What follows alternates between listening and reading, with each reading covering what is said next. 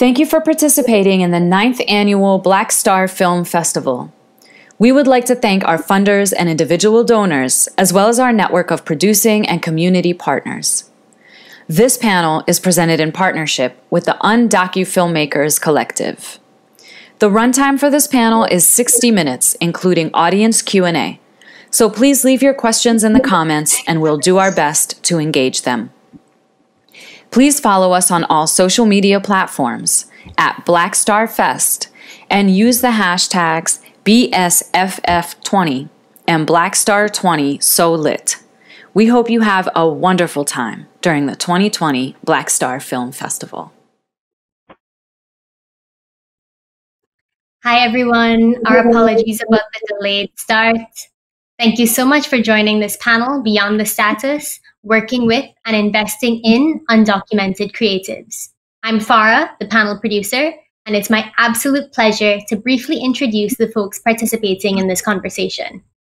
Our moderator, Nicole Solis Sison, is an artist, educator, creative director, producer, and digital content production strategist based in Los Angeles, California. Nicole is also a founding member of the Filmmakers Collective. We're also joined by V. Bravo, the Deputy Director of Peace is Loud. V is a social impact film producer and New York native by way of Chile, who has documented hip-hop, youth culture, and politics for the last 25 years. We welcome Iliana G. Perez, the Director of Research and Entrepreneurship at Immigrants Rising, where she launched the organization's entrepreneurship program, which encourages all immigrants, regardless of status, to create their own opportunities, earning a living and thrive through entrepreneurship. We're so excited to have Sheila Quintana Aguilar, a filmmaker, consultant, community, and digital organizer from Guerrero, Mexico, who calls Philly home. Sheila co-founded Bonfire Media Collective, a media production co-op making films for social change. She has nearly a decade of community and national organizing experience at the intersection of migration, criminalization, and health.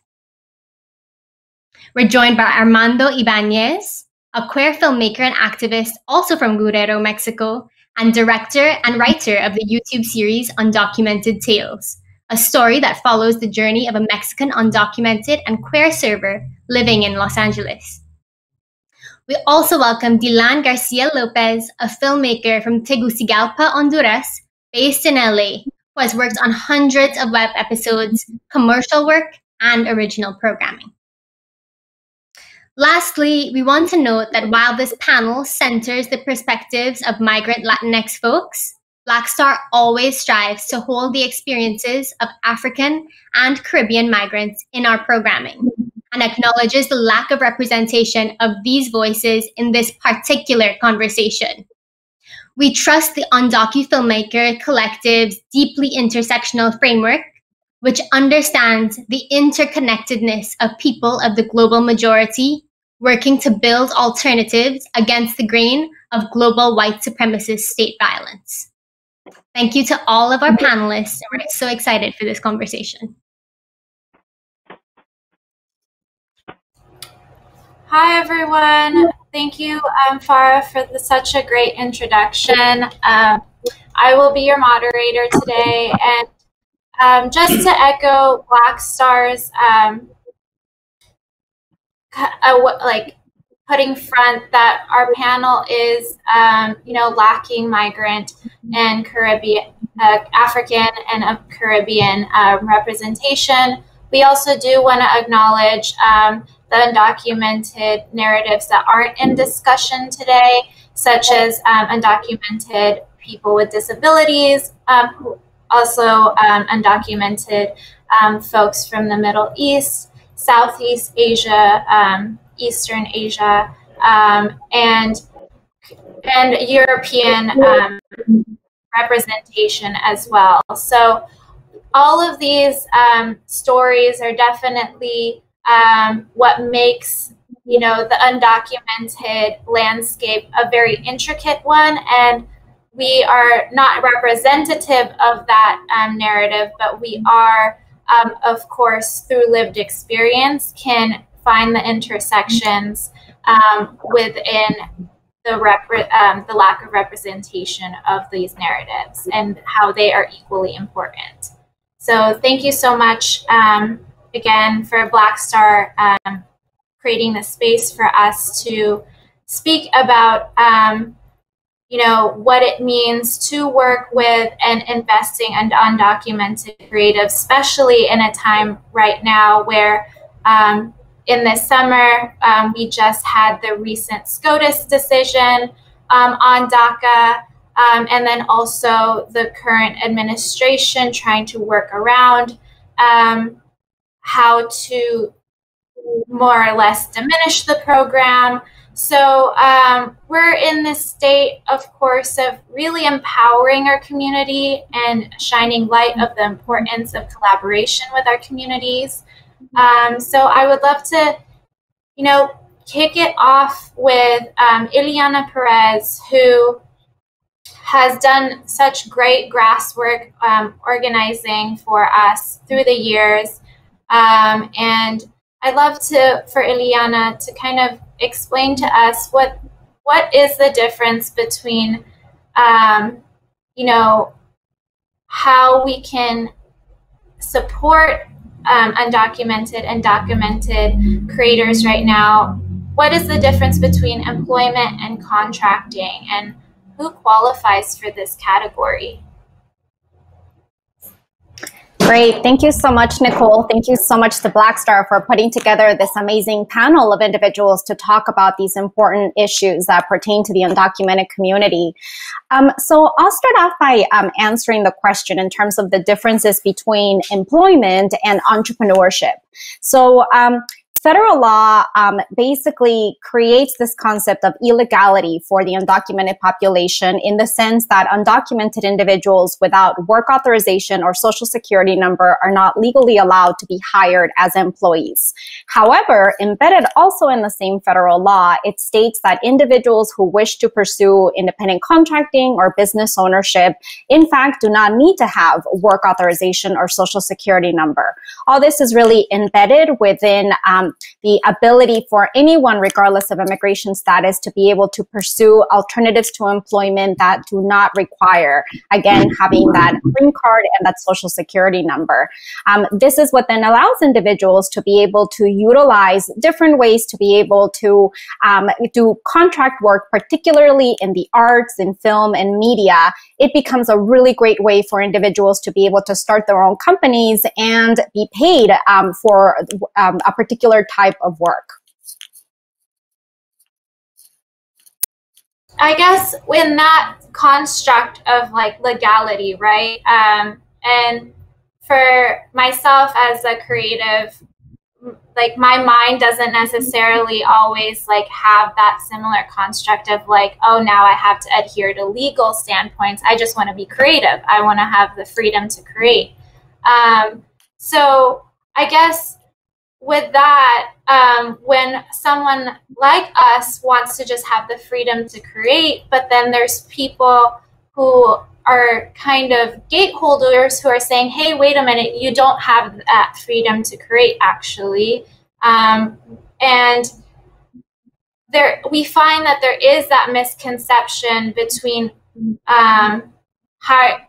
working and partnering with undocumented and undocumented persons. Like, why do you think that system exists? Well, I mean, this has a lot to do with the fact that it's important for individuals to know about these options. At Immigrants Rising, we have spent the past decade creating information and resources to primarily inform the undocumented community about these options. So it's one side of the coin is to ensure that the undocumented community knows that these options are available to them. And then the other side of the coin is also for clients and for companies, for other entities to know that this is in fact a legal option to pursue that again does allow individuals to be able to be paid for all that creative effort and all the creative work that is being done. And what type of resources do folks need to like be informed about to kind of reform this type of conversation specific for equitable access? And, you know, specifically for the film industry, I would say that it's probably kind of, you know, the most malleable of all industries for, you know, undocumented creators. Because, for instance, if you work in the health industry, we would have to obtain certification that is governed by federal law, whereas, you know, in film and in the arts, that certification isn't valid. Like, it doesn't exist. So I would love for you to kind of share like how this system works and how can we champion equitable access? Yeah, definitely. So a lot of the work that we have done is really based around this notion of developing the entrepreneurship mindset. So for many of us, we sort of grow up with this idea that we need to perhaps get some type of higher education, get a job, and hope to be in that job as long as possible to be able to have a good living. But what oftentimes we're not told is that, in fact, there are other ways to be able to utilize our skills, our abilities, our experience to be able to earn money in different ways other than employment. And I think that's where it really becomes important for individuals to know that entrepreneurship is not this like foreign concept that only like Mark Zuckerberg or like Elon Musk can do. It's in fact something that has been very much a part of the immigrant community, particularly the undocumented community, with, you know, rooted in the fact that undocumented individuals oftentimes have to identify their own opportunities, look for different ways to do things when so many other barriers are in the way. So it's really a matter of reclaiming ownership of that entrepreneurship identity and realizing that we in fact can be creators. We in fact can do so many different things without that huge barrier that employment poses on individuals. So this is where I definitely encourage folks to check out some of our resources. We just created a brand new learning hub. It's called the UndocuHustle Learning Hub, available at undocuhustle.org. And it's intended to provide videos, worksheets for individuals to learn about these options. I'm definitely not going to say that it's super easy to enter into entrepreneurship, learn about marketing, learn about taxes, all these different things. But I think that at the end of the day, particularly for individuals who are undocumented, who face that so many different challenges, entrepreneurship really becomes an avenue for individuals to think beyond their undocumented status and really realize all the opportunities that are available in the midst of so many other barriers, particularly around, again, the employment issue. Yeah, and I kind of want to dive into like a little bit on the nuances here, because entrepreneurship, you know, that means to say someone has to start an LLC, right? And I would love to, or like a corporation, but for people with our status, you know, it's more accessible to create an LLC. But what is the difference between a citizen with an LLC versus someone who is undocumented with an LLC? Yeah, so to answer that question, entrepreneurship really becomes a great opportunity to really sort of strip the undocumented status. Once somebody is able to incorporate either as a sole proprietor, as a partnership, as a limited liability corporation, then that individual can now conduct business in the name of the business rather than the individuals themselves. And ultimately what ends up happening is that an individual can definitely be undocumented according to federal law, but businesses cannot be undocumented. I mean, a business just does not have those kinds of constraints. And a business is seen exactly the same across the board, regardless of immigration status. And ultimately, that is, again, what allows individuals to be able to get paid for a particular service or a product, completely disregarding the notion of being undocumented, which is really a label that is only a label that exists for an individual. Oh, thank you so much, Iliana, for laying down this like understanding around, you know, just the legalities, because that's so important to our narratives. I'd love to pivot to Armando and ask the question of, you know, what, as a business owner, as an entrepreneur, what do you define as a successful partnership and project, given, you know, what the subject that we're talking about today, working and investing in undocumented creatives?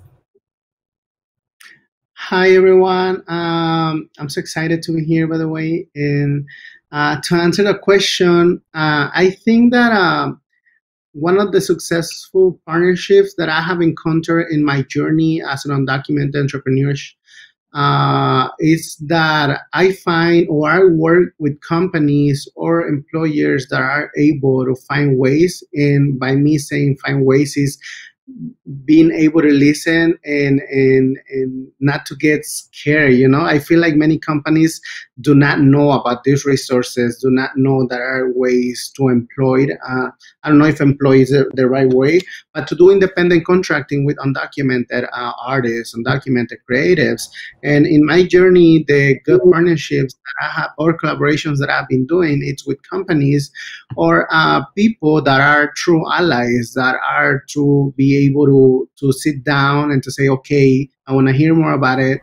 I want to hear about like how we can do this. And now, before, I feel like we didn't have resources. One of those resources is Immigrants Rising, an organization that is able to educate not only the community, the undocumented immigrant community, but also these companies to let them know that there are ways to collaborate. And through independent contracting is one of the things that I've been doing now for a long time, and people don't know about it. And this is one thing that in my case, I have been able to educate people or companies in order to create collaborations. But some others, they just close the doors. They just like not able to listen. And I feel like nowadays we need to keep pushing for these conversations. And this is why I'm so excited and very thankful with the work that the Undocumented Collective is doing, because that's what they're doing with different organizations and foundations, because this little by little we can spread the message of all the resources that and collaborations that are able to be possible that people don't know about. Thank you so much, Armando, for sharing. I'd love to ask Dilan a different question in a way that, in what ways have people invested in your creativity that left you empowered in your role as a freelancer?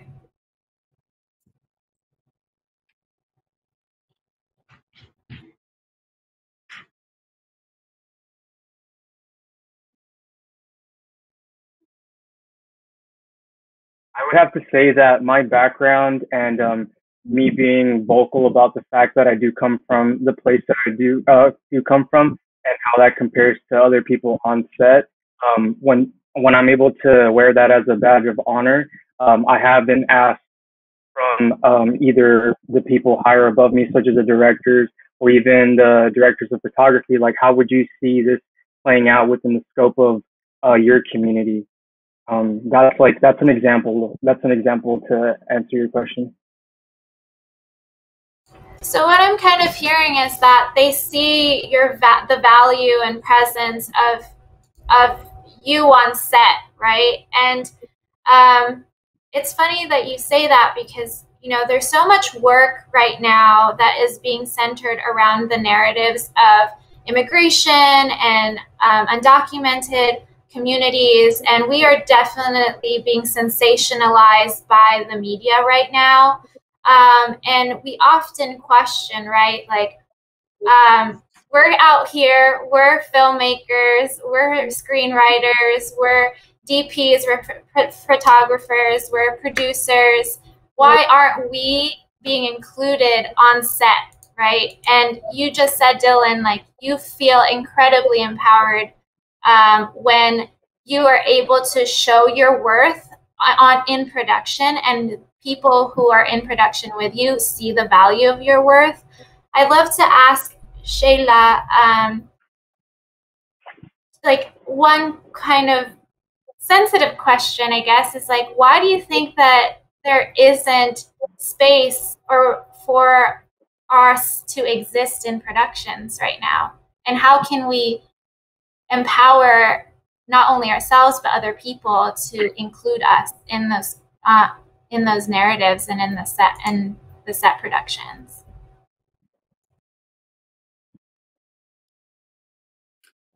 I want to say because of white supremacist racial capitalism, that we don't own, right, the ways of making the media that is being made about us, and that therefore the narratives that are put out there about people of color, about immigrants, about women, about people who are not owning the ways that we make media and the ways that we make narratives and the ways that we make images are not under our control.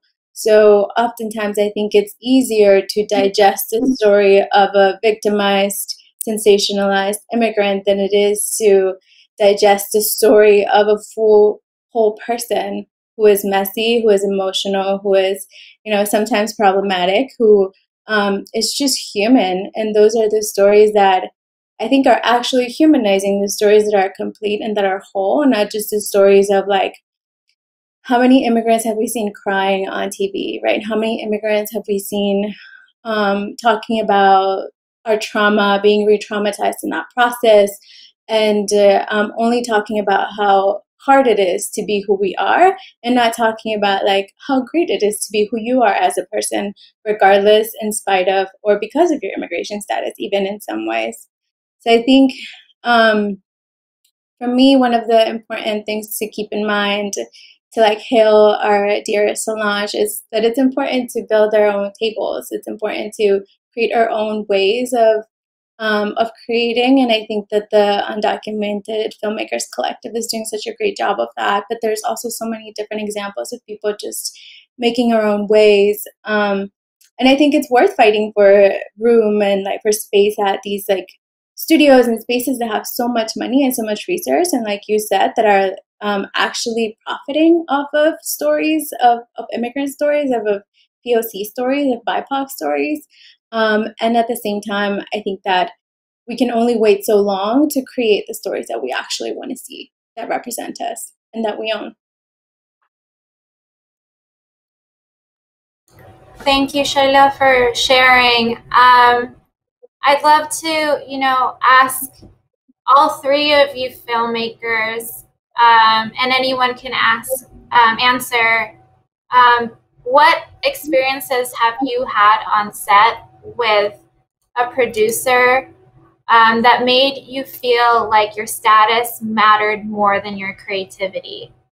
And what I mean by that is that you are the token immigrant that's supposed to move the story forward, right? Has anyone ever made you feel like that, or has anyone ever just blatantly said we're hiring you or working with you because you are your status? Armando? Oh, go ahead, Armando, sorry.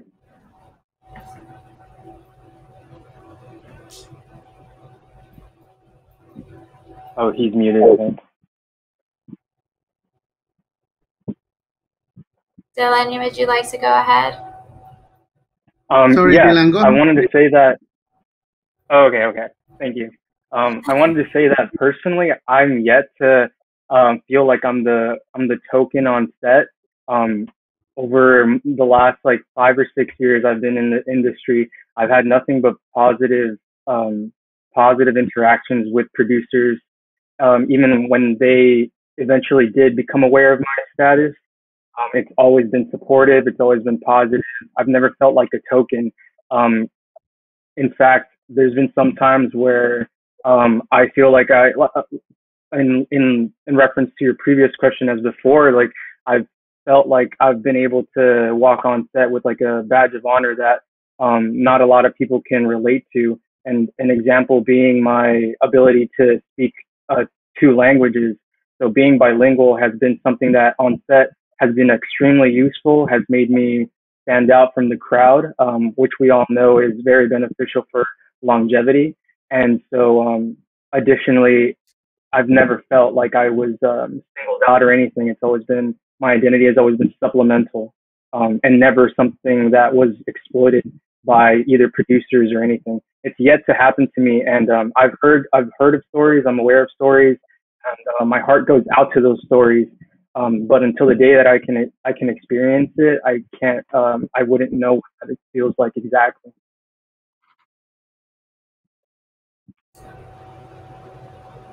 Thank you so much, Dilan, for sharing that. And that is just exactly what we are fighting for across all spectrums, is to have everyone to have the opportunities, to have the similar experience that you just described. And I'd love to, hear from Armando. Do you have similar or opposing experiences that you've had on set? My experience is also different because ever since I started pursuing filmmaking, I always started doing my own work first. And after collaborations started happening, and that's where I was already empowered or confident to say what I want and the type of work that I do.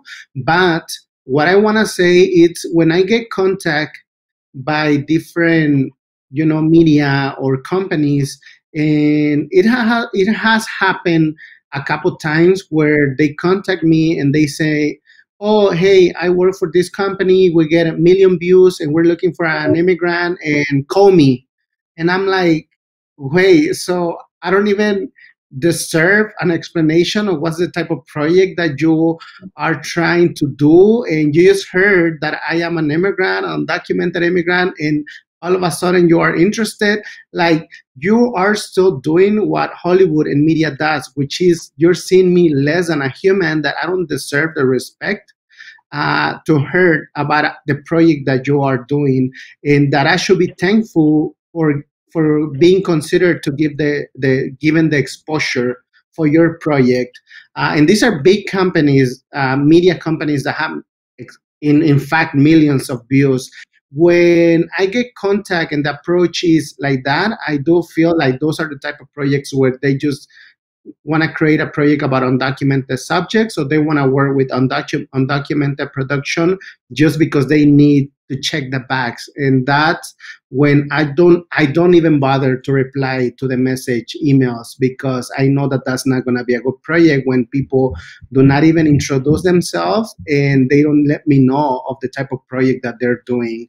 When people just say, call me, I find it very disrespectful when they contact me like that.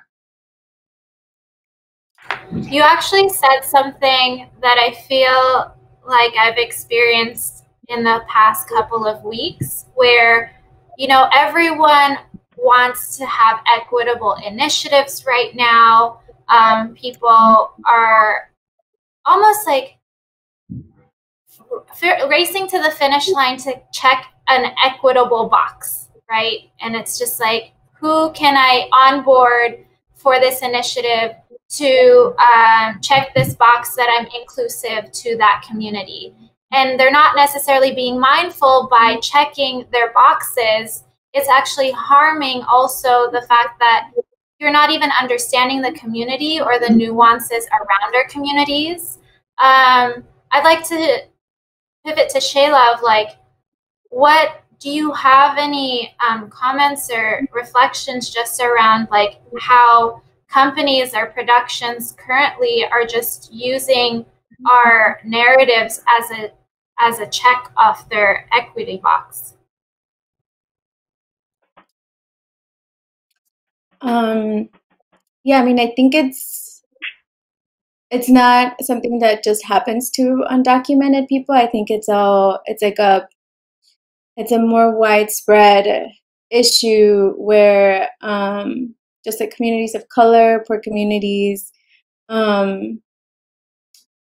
I think they're realizing that our lives and our stories are interesting, right? And that people do watch POC stories, and people do want to hear a diversity of experiences. And so rather than people like us having more of a say in the story, or even I think with writing, you have to write in order to appeal to a broad audience. And I think those are artistic choices that we can each make for ourselves. But I think it is a problem. It is a problem that that it's really hard for us to see. And I think you see it in like what is out there, right? It's really hard to find, I don't know about you all, but I have yet to find a representation of an undocumented person in like big media that I really like. I think there's one, the Ya No Estoy Aquí, which I really loved, and I thought it was a really good, like, complex story of an immigrant. But it's really hard unless you go to things like Undocumented Tales and like things that like people are making and finding ways of making on your own.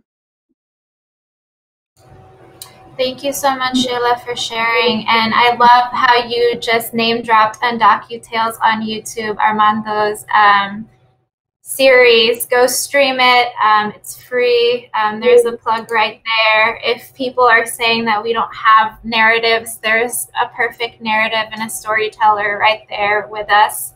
But I would love to kind of dive in with V. I know, V, you've been listening to all of us here.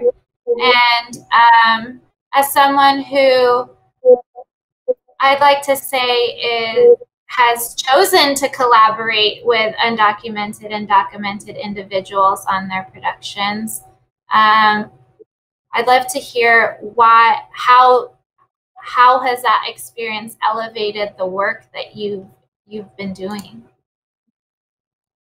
Well, thank you for having me. Well, like many of you, I was also undocumented when I was a young person coming up as a teenager.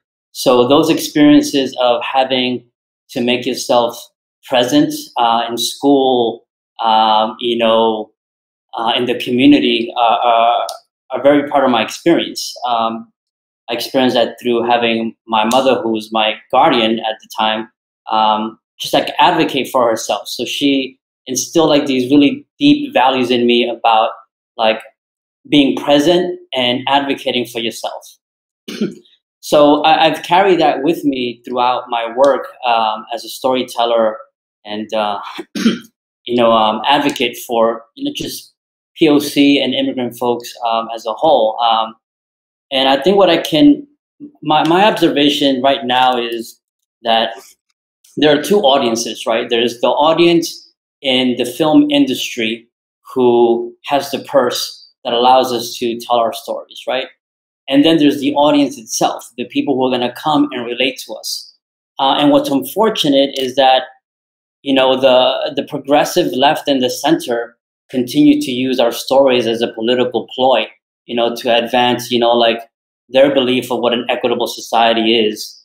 I wanted to throw up at the DNC last night, where after 4 nights of touting inclusivity, there wasn't not one mention of immigration, DACA, ICE, right, from the two people who they're asking us to put our faith in, right? And it made me think about how they got to that narrative and who scripted that narrative for them, that they made the intentional choice to not have us in the larger tent of shaping, right, America. So then it made me think that, well, they think that their audience doesn't feel like they can benefit from our experiences. So in the work that I've done to promote like our stories and promote inclusivity, the hard lift is to just convince, the powerful white folks that America can benefit from our perspective, that it's not tokenism, that it's not about like checking off the box, that if you allow us, or if we take the space to frame the experience for everyone else, everyone can benefit. So then we can move away from just like always having to tell the stories that are about us, which are important. But then like, what does it really mean when you have an undocumented perspective from, a Latinx woman who is maybe framing the talking points, right, for everyone at the DNC? Behind the camera, you know, doing all the show running for a, you know, show that may be targeting, you know, like white women, right? Or black folks. So I think it's going to be a huge lift, right? Because America is an insular community, right? And it is identity driven. And I think some of this work also needs to take place within other communities of color, right? Who also don't want to look or aren't interested in foreign policy. You know, we talk about our existence here, but part of our existence here has a lot to do with the things that are happening back home that are interrelated and interconnected to the foreign policy that this country, you know, spews out.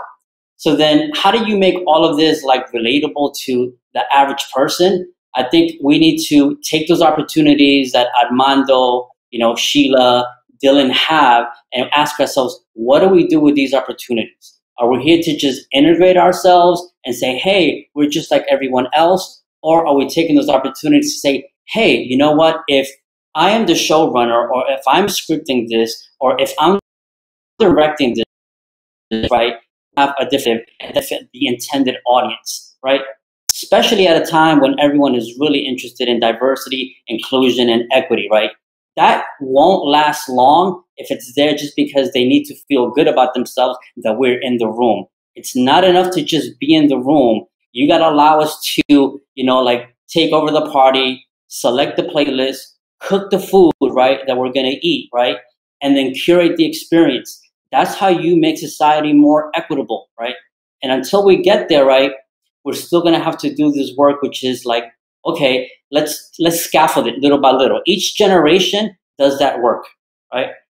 The last point that I would say is that, like, how do you turn this into like a practical fix? I think we need to go to our partners and have more of the foundation invest in fellowships that are earmarked for undocumented folks, right? Those fellowships need to be sustained across multiple years, not just a one-off, right? 3 to 5 years, right? That they can sort of like invest in the trajectory of an undocumented person, shape the narrative, right? And then 2, I think within the professional, I want to say like Hollywood-esque film space, right?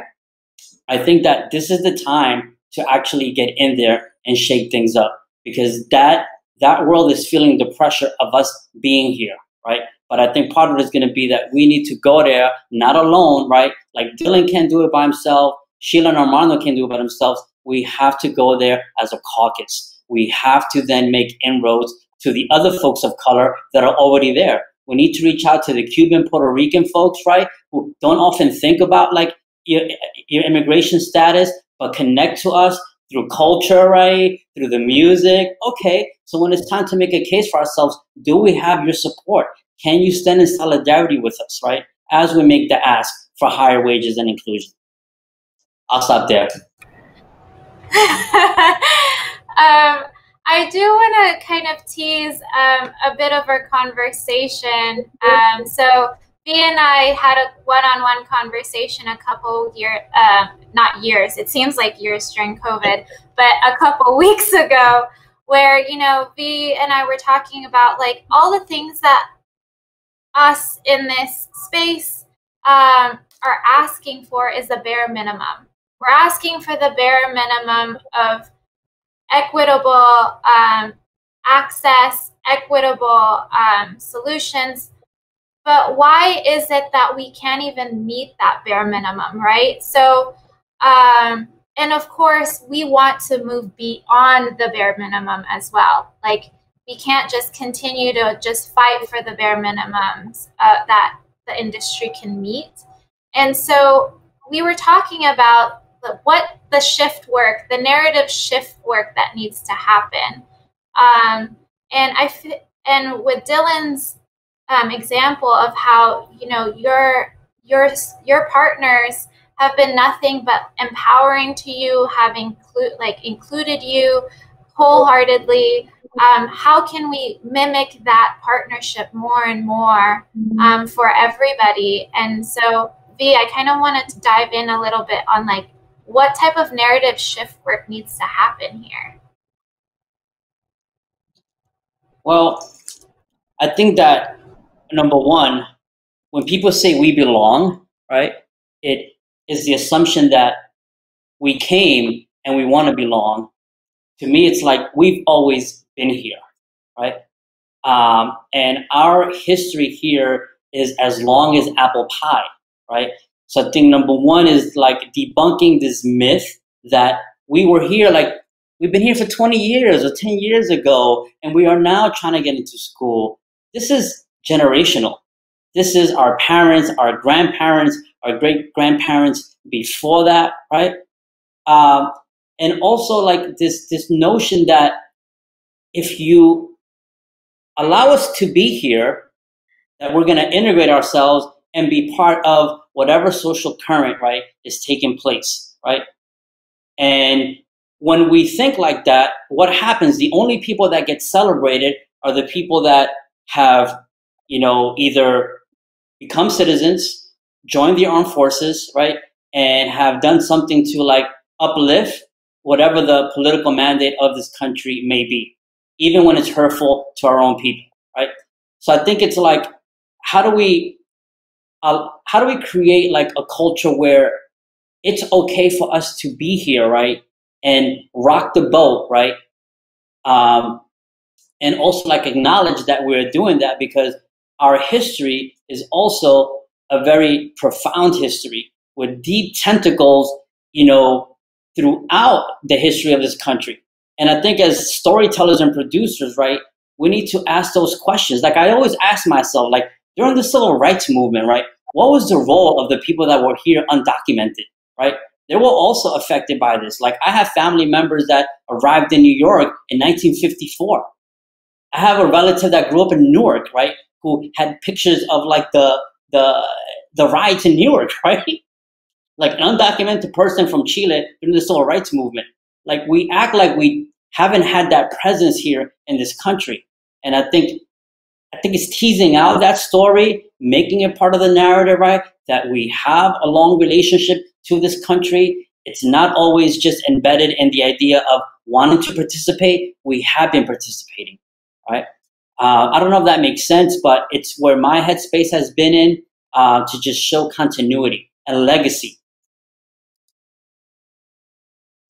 Thank you so much for sharing. I'd love to open up that specific question to all of the other panelists. Like from what V just shared, how can we create that narrative shift work in our roles right now?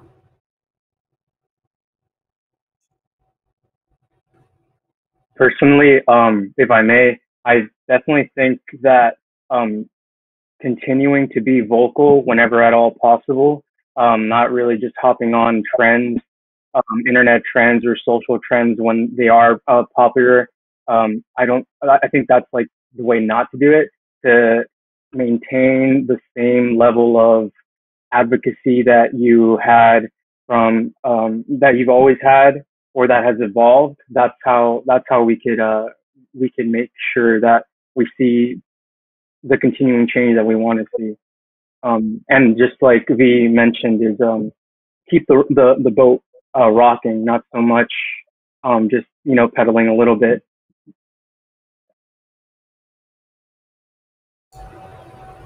Thank you so much, Dylan, for asking.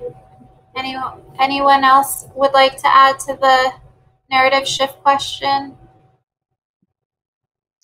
I think just to add to the conversation, I think that, part of what the undocumented identity oftentimes does to us is that we ourselves get caught in, this identity that brings in so many limitations. So it's also important to find that awakening amongst ourselves and be able to take control of our own lives, tell our own stories, and really sort of break through that huge barrier that is artificially imposed on us.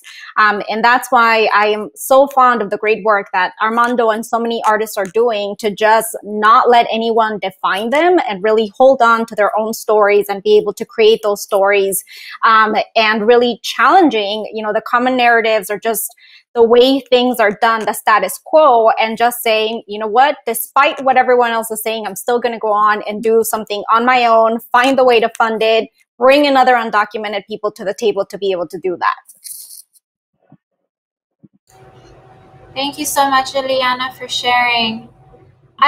right before we kick off to the open floor Q&A, I'd love to ask everyone here, how can we hold partners and institutions accountable for this creative space and also inclusivity for our community? Like, what does that look like for everyone?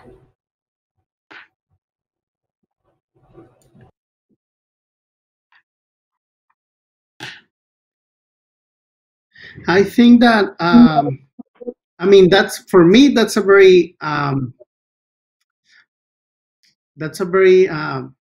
complicated question, right? Because like I feel like we're still like, for me, the most direct answer is to keep building community,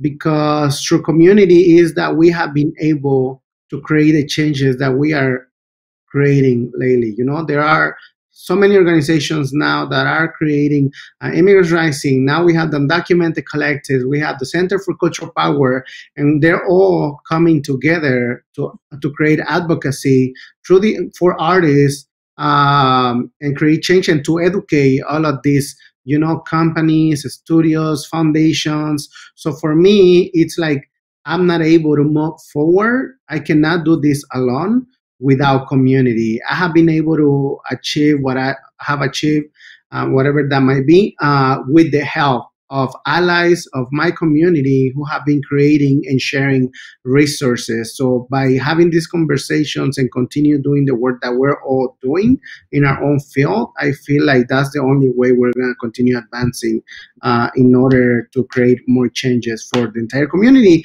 But also one thing that I want to say, it's like from my part, I'm also focused on changing that mentality that Iliana was talking about, right?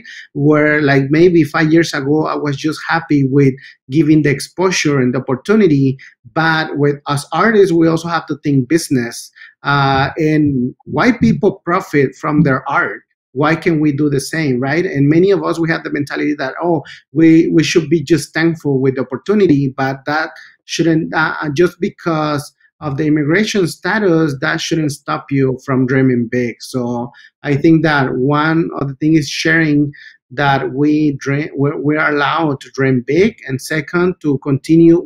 There's no way we can do this alone. And to piggyback off of what Armando said, I think that community does give a place for people to resonate with the movement, and that allows for someone to build more confidence within that community, and thus you're able to enter more in places that were once intimidating to you with a greater chance of success, knowing that you came from a place from community, being surrounded by people who face similar plights as you. I'd like to add to the conversation, especially because we're talking about entrepreneurship, that one of the main reasons that I've had such a positive experience as an artist, as a videographer, is because I've been able to do a lot of my work through a cooperative business. So I want to throw cooperatives also out there as an option for folks who want to be entrepreneurs, who want to like start a media production company, a business, and don't want to do it alone. And to this question of community, there's a way to do it that structurally can hold us in community and have like anti-capitalist principles by nature, and that can have our well-being and sustainability in mind. And I think that co-ops are a great option, especially, you know, because owning a business is a lot of work. It's really hard, and it's not as fun if you're doing it alone. So like if you want to partner with folks, I really recommend cooperatives. And I think that's been one of the main reasons why I've been able to have such a positive experience. I've never had a tokenizing experience because I work with a collaborative of people who understand my experience and but more importantly, respect me as a person, and who I am in comradeship with. And I want to throw out there for folks who are in Philly and who are interested in exploring cooperatives as an option, the Philadelphia Cooperative Alliance, Philadelphia Area Cooperative Alliance. There's also the U.S. Federation of Worker Cooperatives, and they also do a lot of support for startup co-ops. So that's also an option for folks who are looking for a way to be entrepreneurs in community.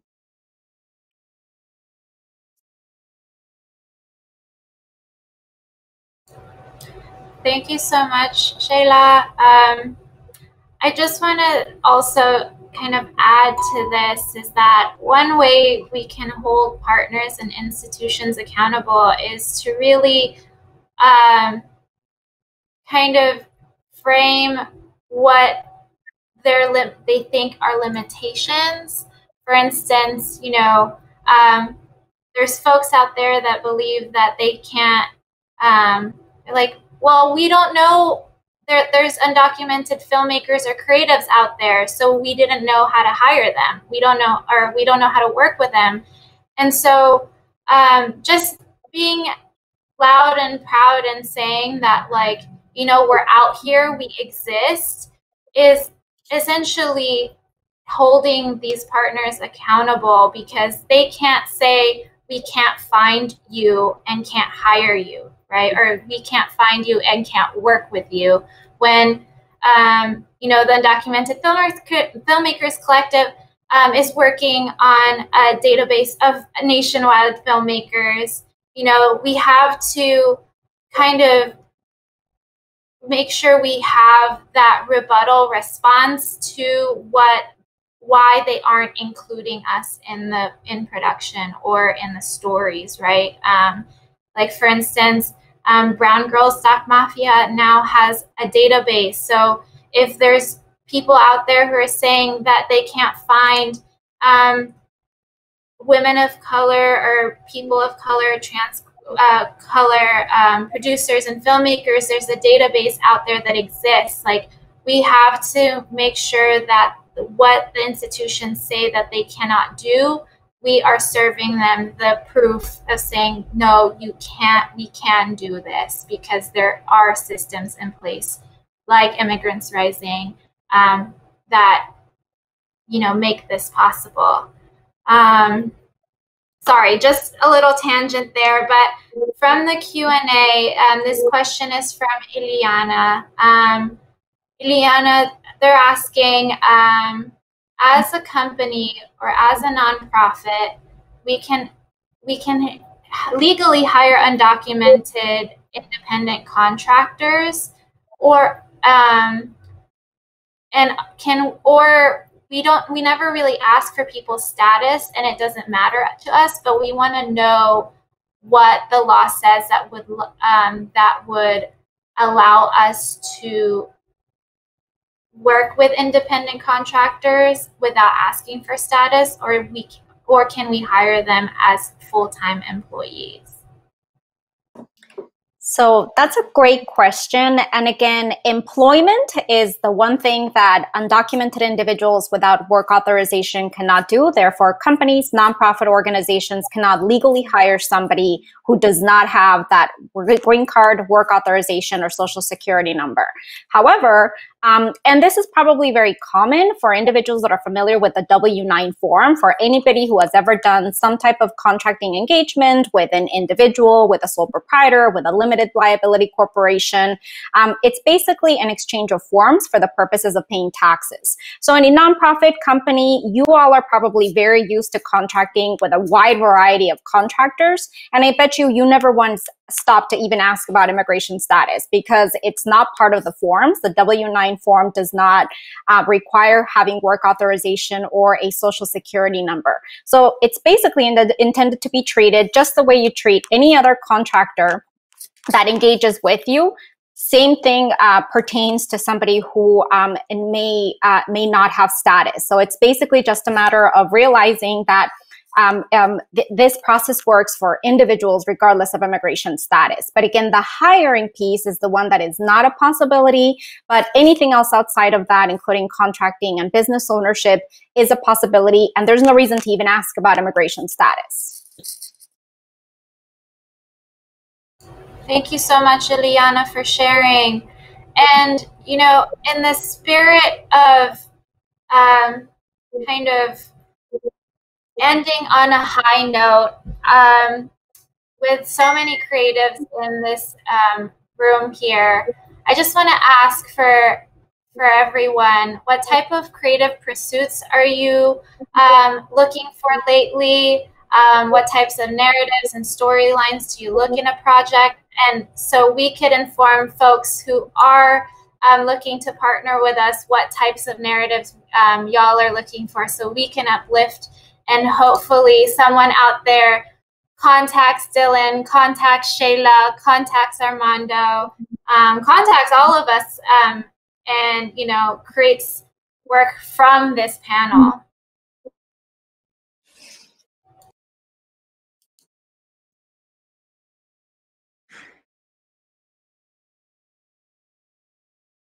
I'd want to say that the type of pursuits that I'm currently looking for are ones of substance, ones of purpose, like good intentions, things that are separate from like the status quo of consumer, or of the normality that is consumerism. Those are the type of stories that I'm looking for, really, at all times.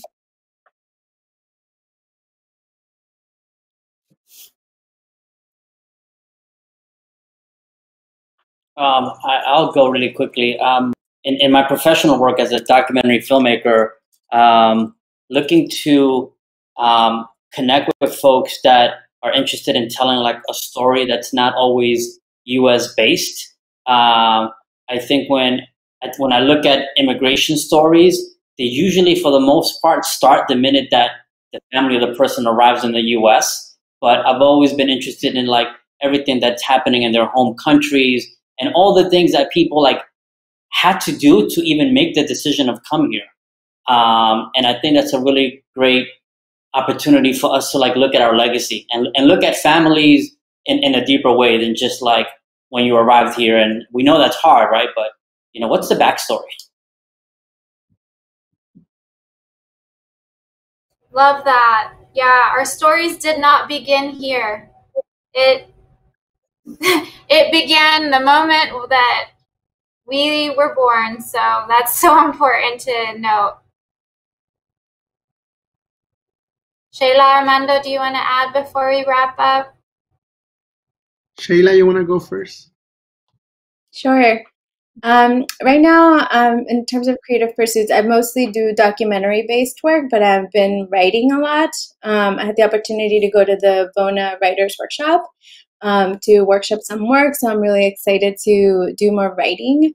And I look for stories where people make difficult choices and then have to follow through with the consequences of their choices. Regardless of what those choices are, and where people exercise agency, whether it's like acceptable ways of exercising their agency or forms of agency that fall outside of what we've been taught to accept as for the purpose of our self-development or for the greater good, right? But what is the kind of agency that different kinds of individuals, given our context, have to exercise?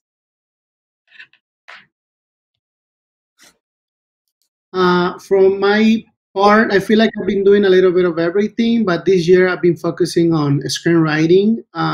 So what I would really love to see, and I'm sure it will happen, is I want to see more people of color involved in the writings room in Hollywood, in mainstream media. And it's 2020, and we're still seeing so many projects that are lacking authenticity. And the reason why that's happening is because Hollywood, it's not listening yet, and they don't have people who are directly involved in the stories, and they don't do their research appropriately. So I'm looking forward to people of color stories made by people of color celebrating our existence. So everyone in the audience, if you are looking to partner with us, we are definitely beyond our immigrant status and are happily and eagerly ready to partner and work with you. And for those folks, just the resources out here, I'd like to thank Iliana for sharing your knowledge with everyone. And please reach out to Immigrant Rising for any questions that you may have. Also, V, thank you so much for participating. And please Look out for Pieces Loud. And thank you so much for joining us and in partnership with the Undocumented Filmmakers Collective and Black Star. Have a good one, everyone. Take care. Thanks for joining us. We'll be back tomorrow at noon for the panel Solidarity is Not a Trend nor a Market Exchange.